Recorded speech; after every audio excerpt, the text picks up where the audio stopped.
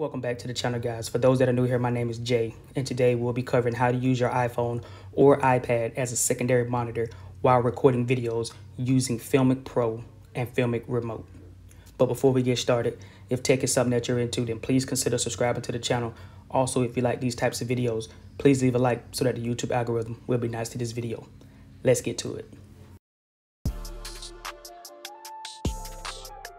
So if you are someone who uses your mobile device to create content, I'm almost positive that you've ran into the issue of not being able to see yourself while recording with the rear-facing camera on your iPhone. I know for myself, I record all the videos on this channel with my iPhone, and I can honestly say that it does suck using the rear camera and having to make sure everything is set prior to stepping in front of the camera. Well, today I'm going to show you one way to solve this problem. So all you need is two mobile devices, for example, your iPhone that you're recording with, and another iPad or iPhone that will act as the secondary monitor. And last but not least, you will need these two apps, FiLMiC Pro and FiLMiC Remote. We will cover FiLMiC Pro in a later video. However, today we'll just focus on using FiLMiC Remote so that you can take full advantage of having a secondary monitor. So what I'm going to be doing here is using my iPhone X as my main shooting device using the rear-facing camera.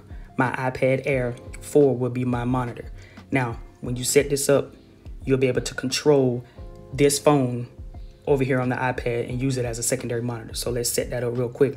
So first things first, you want to go into FiLMiC Pro, and once you're in FiLMiC Pro, I'm going to have this camera just facing my plant over here. That way you guys can see me control it on my iPad over here. So what you want to do is go into the settings, you want to go into device, and you want to make sure that remote control is turned on, not off, turn it on.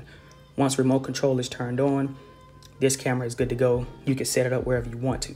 So in this case, I have my trusty stand right here. So I'm gonna have my stand here, and I'm gonna let this camera face the plant.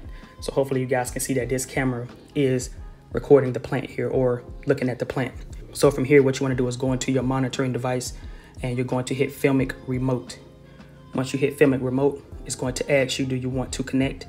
You're going to hit yes.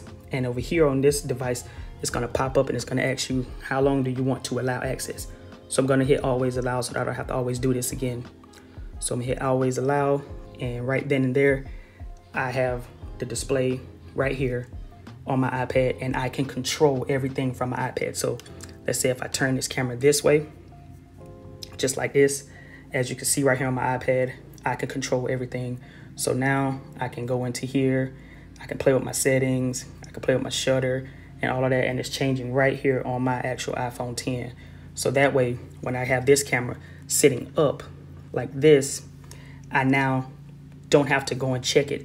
I can just sit my iPad or my other iPhone or anything in my hand and get it all put together that way. That way you don't have to use your front-facing camera, because you want to take full advantage of the rear-facing camera on all your devices. Now, I do know that the iPhone 12 do have the 4K on the front-facing camera, but it is always better to use that rear-facing camera. So I hope you guys have enjoyed this little quick video showing you that if you are somebody who uses your mobile device as your main recording device, that you can use a secondary device as a monitor and a controller so that you can get all your videos done and be able to see yourself. It's been your boy Jay. I'll see you guys in the next video. Peace.